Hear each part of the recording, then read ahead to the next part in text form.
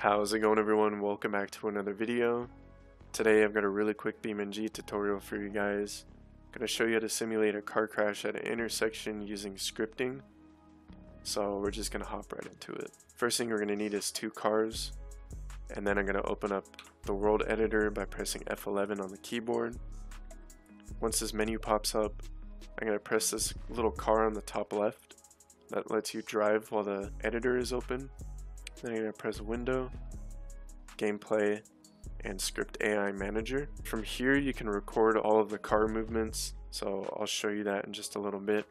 First thing we're going to have to do is press Shift C to switch from free camera to the car camera. And then I'm going to pause my game by pressing J, or the pause button on your controller. And then from here you're just going to press this record button. Now you can keep the editor open or closed, doesn't really matter. I unpaused it and I'm just going to start driving forward. And that's it. Pause the game, stop the recording, and I'm going to press on play.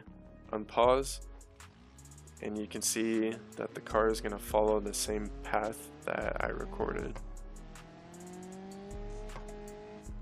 Now, one thing I need to mention is the AI is going to start pressing on the brakes randomly. You can kind of mess around with that if you open up UI apps, add app, and then add AI control.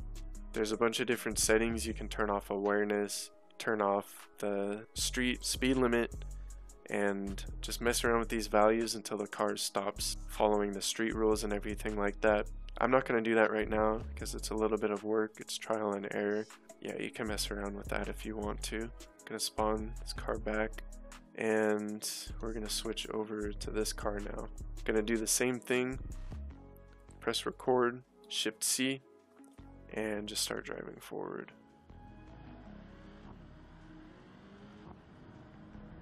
So you can see the timing is way off. So I'm gonna stop that recording. I'm gonna press play for both of these. Switch over to this car. Stop the other one and unpause. I'm gonna let the car drive forward for a little bit, pause it, and then start playing the other one.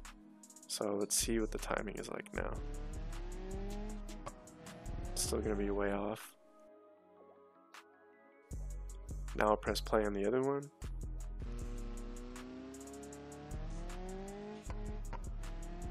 See, it's getting closer.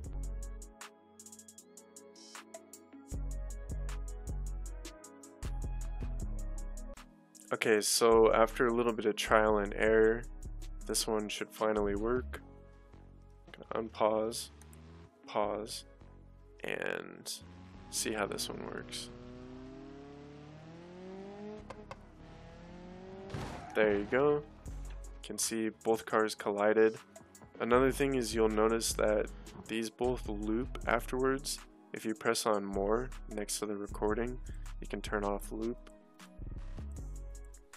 From here, as soon as you get the timing right, you can take a look at your percentages and match them up.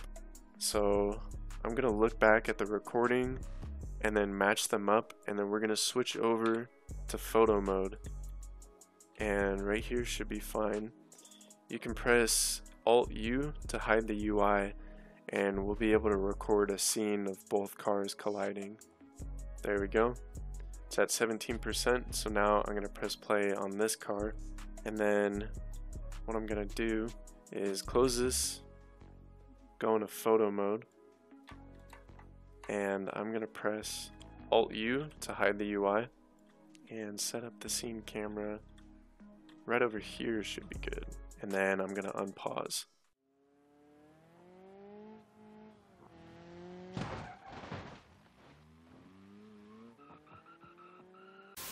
With all of that being said and done, that's pretty much it for the tutorial.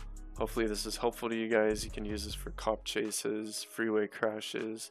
If you guys want more tutorials for the world editor, let me know and I'll start uploading them. I'll catch you guys in the next one.